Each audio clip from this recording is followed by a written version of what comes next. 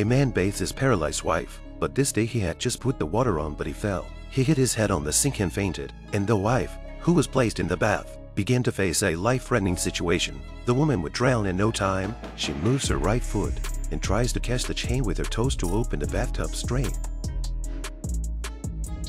Even with all her strength, she could only open the drain halfway. The draining speed is still too slow and the water level is still rising. The water was about to reach the woman's nose. She kept trying to open the drain valve, but she accidentally broke the chain. Then the woman tried to close the valve by leaning on the shower, but she couldn't use her arms at all. It was a close call. The woman tugged on the shower with all her might. She finally managed to turn the switch, but that only reduced the speed of the rising water. At that moment, her right foot floated up. She kept the drain valve open. As the drain valve was opened, the water level began to fall rapidly. The woman was finally able to breathe.